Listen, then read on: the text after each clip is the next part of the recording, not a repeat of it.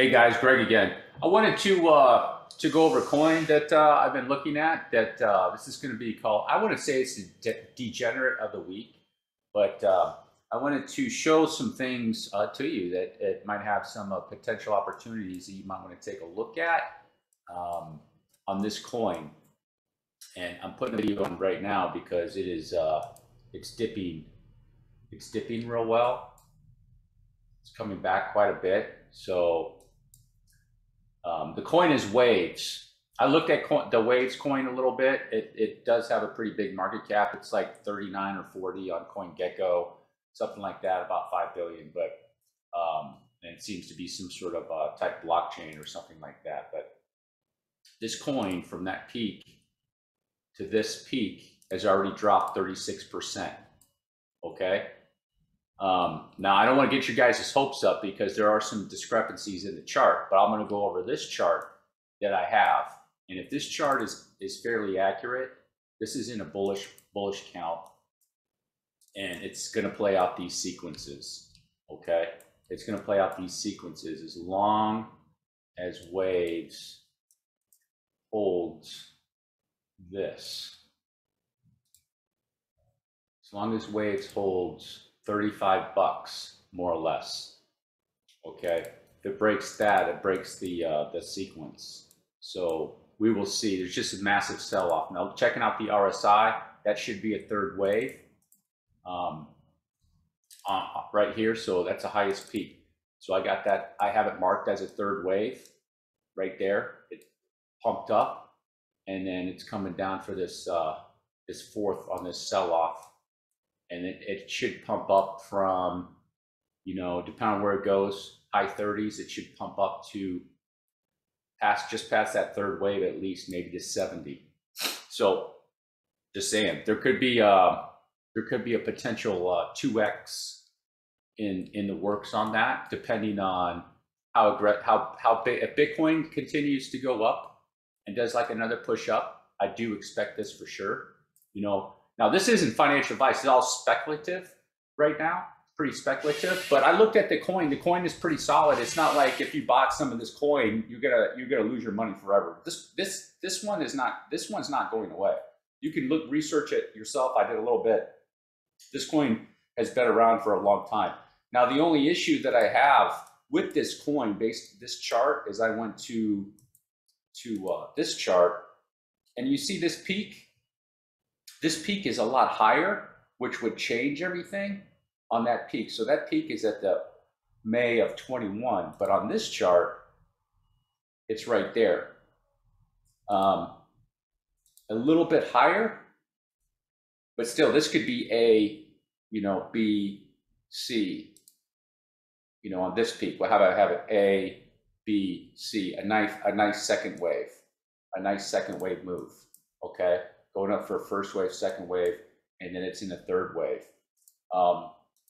So there is a little bit of discrepancy that concerns me a little bit, making this speculative. CoinGecko has it really high too, which should be A, B, C. So we'll be careful. Now, all the other data that I found, you go through this, and 1, 2. This is probably your 3 of 3. That's the end of the third, and then up for a 5. So it'd be like this. There's your 3 of 3, and the third probably ended there. There's your 4, 1, 2, 3, 4, and then your 5, and then your A, B, your C. Okay, guys. Off the data, and because this third wave, this RSI has been taken out. So here's its cycle. Okay, that's the third wave. It's coming down, resetting all that. It could push up and go on another cycle like that. So, you could watch it, see how far it dips, keep an eye on it. If it stays above that 35, it's probably going to go on another push up. And there's potentially, over the next maybe 3 or 4 or 5 months, It could be up near 140, 150 potentially, if this everything is correct. I'll let you guys know that I did nibble a little bit on it.